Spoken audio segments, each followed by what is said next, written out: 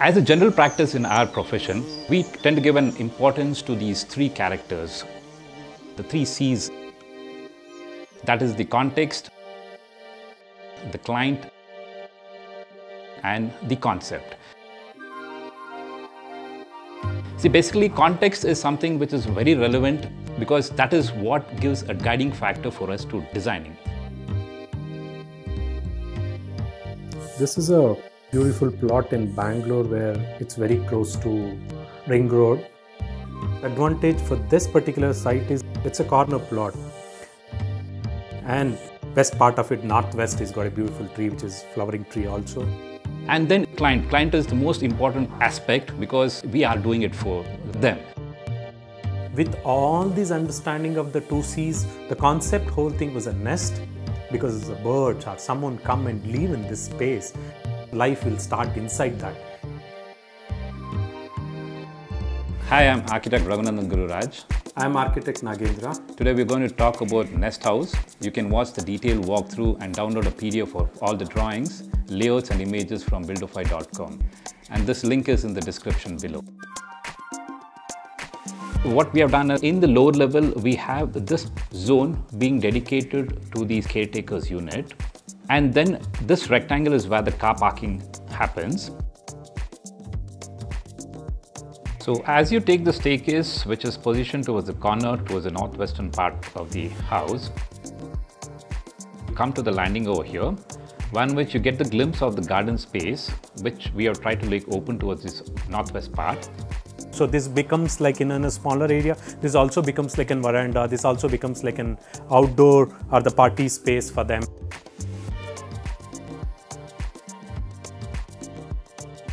So you see these green leaves through that shadow pattern. That's the same kind of a nest feel what we are trying to do with this fabrication detail, which also creates that light and shadow effect to this entire zone. And then you enter into the living space. In terms of configuration of the furniture, we have placed it in such a way that you have the TV and then you have the seating worked out in such a way that they are either looking towards the TV part or towards the garden portion over there. Considering the fact, the way we are sort of designed, especially the common areas, by giving ample ventilation, by creating an aperture towards the landscape area, it became very important and very interesting that we had in fact avoided using AC or fan in most of the places. So not only in terms of it is beneficial giving you ample light, but also it helps in terms of creating good amount of ventilation, negating the importance of having fan or AC in the property. Now, as you walk into the interior part of the house, you get into the kitchen zone with a utility happening towards the corner and a powder room placed in such a way that becomes easy to access right from the kitchen as well as from the living portion.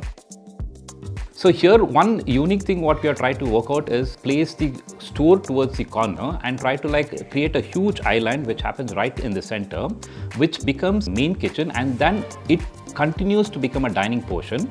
So in which you have the chairs placed in such a way that they are having again a neat view of the garden space. So basically by this sort of configuration, what happens is we are trying to do this built mass which is towards the L shape and then trying to create a void over here towards the northwest, so that the view from the dining, from the kitchen and from the living and also from the staircase, when you keep moving around, you have this connectivity of the garden space, which in turn complements with the landscape what we have tried to use towards the periphery, which runs throughout the property.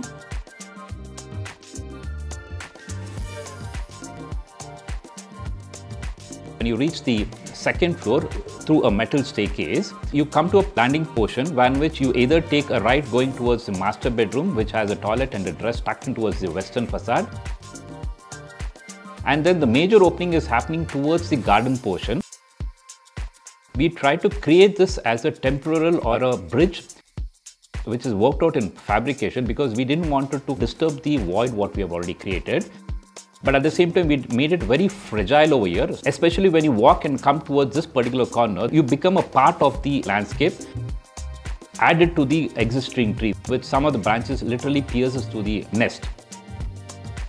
This is where the son's bedroom is located with a walk-in wardrobe and a cot and a toilet towards this corner.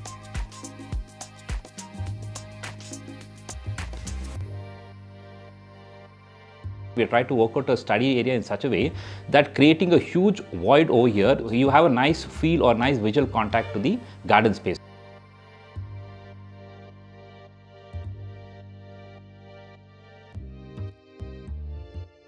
See, the entire house runs with these three important materials. One is the cement finish, and the other one is the mud plaster, and the third material is the fabrications.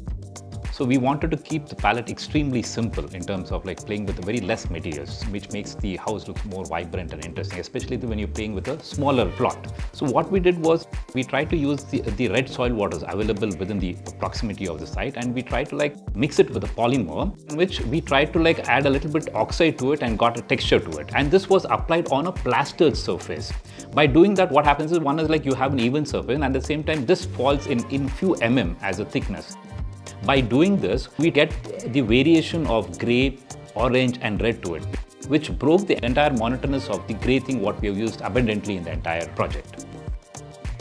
When we are using fabrication, like the nest hole concept when we are doing, we were wondering which is the material, is a good material to use so that you'll get a lot more natural light part of it. So I think the best material was steel. Is a very flimsy, or it can be bent in however the way we want it, and it also creates some kind of a perforation inside the house.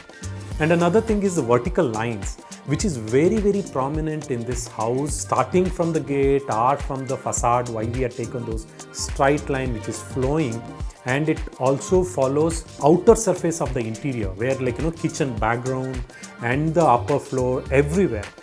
Considering the structure of the building, what we have done is we have gone with a composite structure at relevant point one, which it is not required for us to like have these concrete columns. We have tried to like replace with the steel columns so that it looks a little more spacious. By doing this, we have tried to achieve two. One is like in terms of making the space look a little more volume, and in terms of making it a little more bigger. And the second one is like we could finish the building much quicker than the intended time.